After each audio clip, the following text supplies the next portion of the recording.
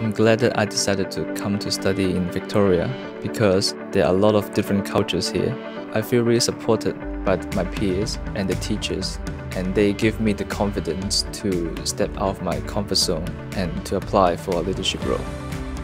Andy Kuok is an absolutely outstanding young man. Andy's been the international school captain for 2021. It's a real credit to him about how he goes about his studies, in particular the way that he involves not only the students, the staff, but also the community.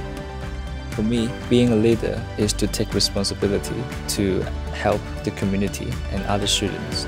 After school, I want to study engineering at Monash University because it offers a range of options for me.